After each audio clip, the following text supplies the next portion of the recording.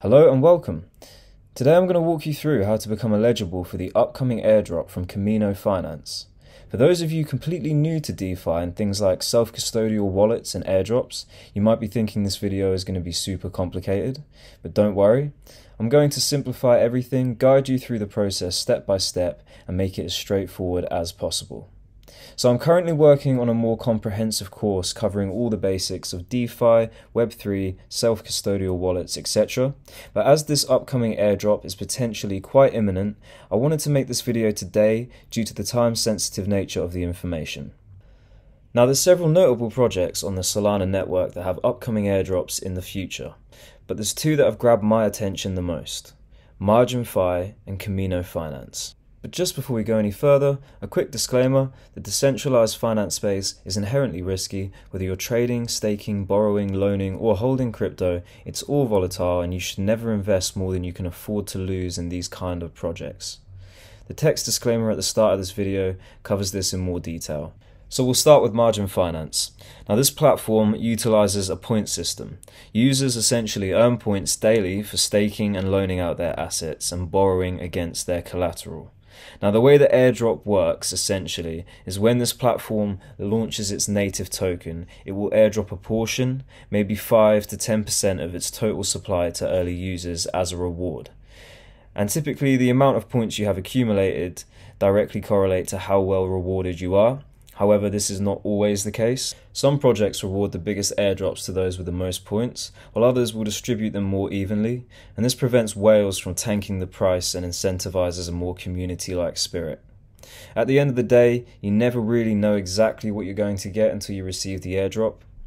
But if we look at the recent Jito airdrop on Solana, it rewarded even the smallest users extremely well. Some who staked $100 to $200 worth of Sol on the platform ended up receiving thousands.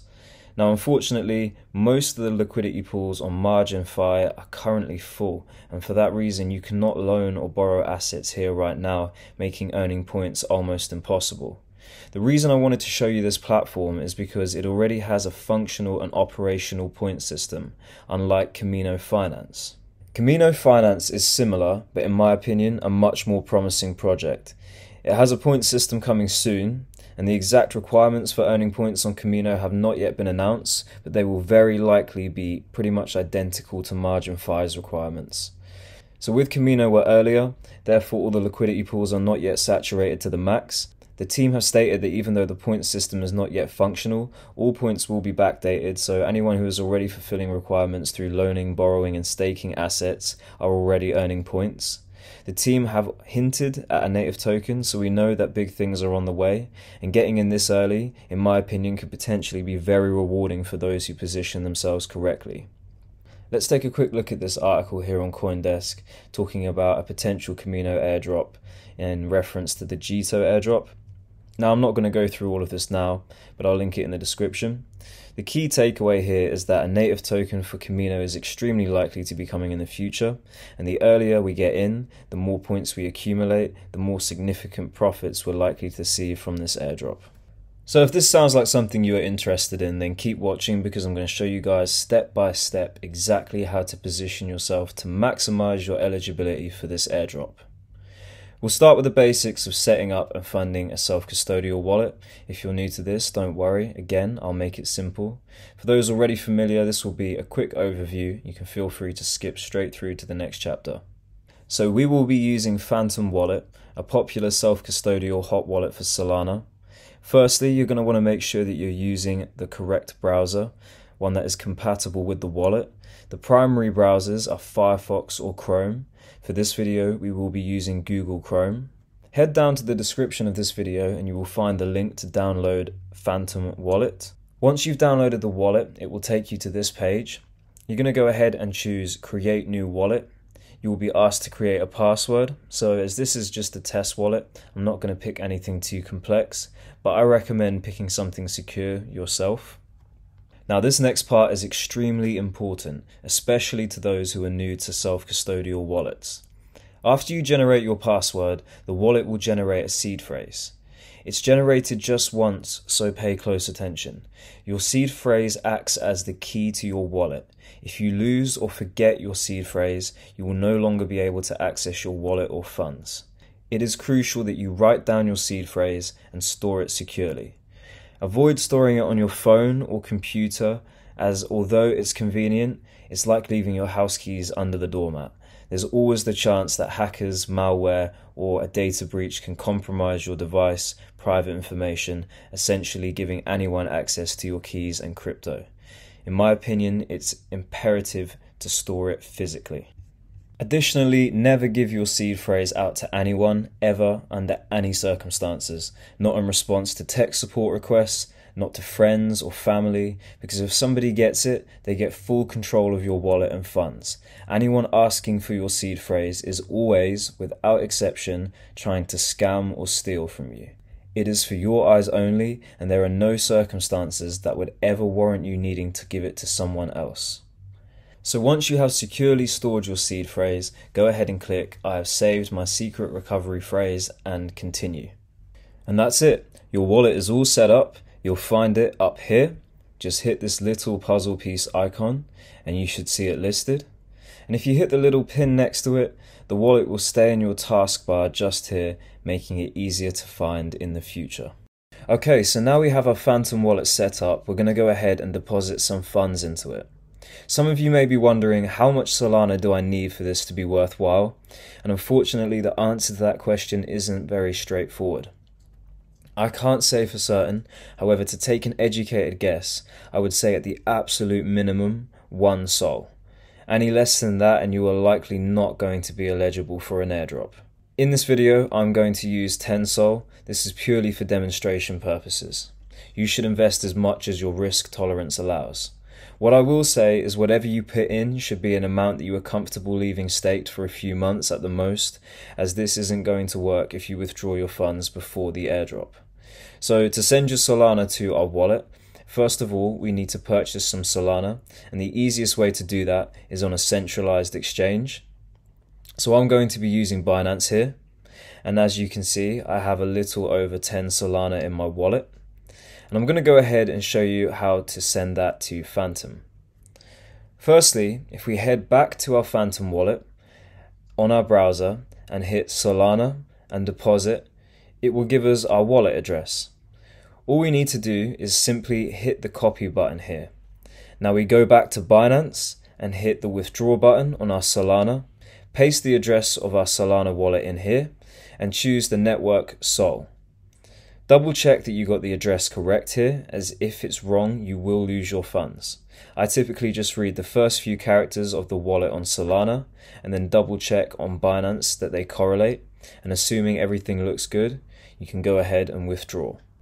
If you're unsure, you can always send a small amount initially to be certain you have the correct address, but as long as you hit the copy button on the Phantom wallet and choose the correct network, you should have no issues. Now you will pay a very small fee for this withdrawal, probably less than $1, and as the Solana network is super fast, you can expect your funds to arrive most of the time within a few minutes at most. Now as you can see, we have successfully withdrawn our Solana to our self-custody wallet. So at this point our wallet is set up, funded, and we can begin the process of using our Sol to position ourselves best for the Kamino airdrop. Quick heads up, if you are living in the United States or United Kingdom or a similar restricted region, you will need a VPN to access some of these products and services. This is a very simple fix and any free VPN will likely work. So the first step is we're going to head over to a website called Marinade. Again, the link to this is in the description of this video. I have added my referral link there, but you can always just Google the site if you would prefer to do it that way. Marinade is the biggest and most popular Solana staking solution. So to start, we're going to click Optimize your staking, Connect Wallet, Phantom, and then go ahead and hit Connect again. And now it's going to bring you to this page. We're going to go Stake Sol, Max. Make sure that delegation is set to automated and staking is set to liquid down here. then hit stake. Now it's going to ask you to approve the transaction in your wallet. Don't worry about the slight discrepancy in price or amount. I can assure you that the dollar value of your assets will be the same after this transaction, minus the tiny fees. MSOL is slightly more valuable than SOL itself, so you receive slightly less of the token. So even though it looks like you are paying huge fees, in reality, you are paying a tiny, negligible amount. We've now successfully staked SOL on Marinade, and in return, we can see we have an asset in our wallets now called MSOL. In addition to this, as we have staked on Marinade, we are actually earning MNDE token. So that will be earned passively in the background over the course of the next month. So this is where things start to get a little bit more complicated, but again, don't worry, we will take it nice and slow and one step at a time. Next up, we're going to head over to Kamino Finance. Again, you can find the link to this in the video description. We first want to connect our wallet. So firstly, we're going to head up to the top right here, connect wallet, choose Phantom, and connect. Now we can see that our wallet is connected. We are going to head over to the borrow and lending page. Most of you should already be on this, but if not, you can find it by clicking up here. Now from here we can see a long list of assets, but the one we want to focus on is MSOL. So we are going to click Supply, Max, Deposit, confirm the transaction in our wallet, and wait for confirmation. We have now provided liquidity, and we can see here that we are earning approximately 0.02% APY from this, which is essentially nothing. The purpose of providing liquidity is not to earn an APY. The purpose of providing liquidity is so that we can use it as collateral to borrow. Remember, we want to utilize all of the primary features on this platform to maximize our points and by extension, airdrop rewards. This includes lending, borrowing, and staking. So next up, we are going to go to BSOL, which is just below, hit borrow, max, borrow BSOL, and approve the transaction in our wallet.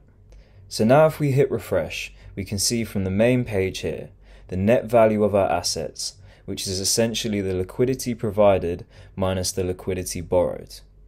We can also see our net APY, and because the interest we receive on our loaned assets is less than the interest we pay on our borrowed assets, we have a negative APY. To resolve this, we are going to implement one final step. Head over to the Liquidity tab at the top of the page and go ahead and click on BSOL-SOL. In this little box here, we are going to click on the drop-down menu and switch from SOL to BSOL. Once again, same process, deposit, max, and confirm the transaction in your wallet.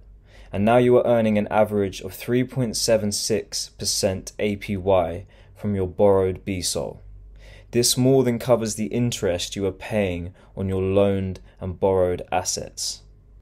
Now it's very important that you stick to only borrowing BSOL against MSOL, as the two assets move synonymously in price, meaning put simply, your chances of ever being liquidated are almost zero. So at this point you are fully positioned to earn the maximum amount of points from Kamino when their system goes live. And remember, points will be backdated, so in theory, you are already earning points. The longer you leave your assets loaned, borrowed, and staked, the more points you will receive, and by extension, the bigger the airdrop you will likely get. Be aware that if you withdraw your funds immediately, you will most likely not be eligible for this airdrop. Myself personally, I will be leaving my funds staked until I receive the airdrop. So that covers pretty much everything, guys. I hope you have enjoyed the video and found it useful. If you want to stay up to date with major updates from the Kamino team, you can join their Discord, and I'll leave that in the description. More importantly, if you want more videos covering airdrops like this one, be sure to like and subscribe. For everything trading floor related, you can find our link tree in the description at the top. You can also join our Discord as a free member or find out more about our paid membership and what we offer from our website. Take care, guys, and I'll see you in the next one.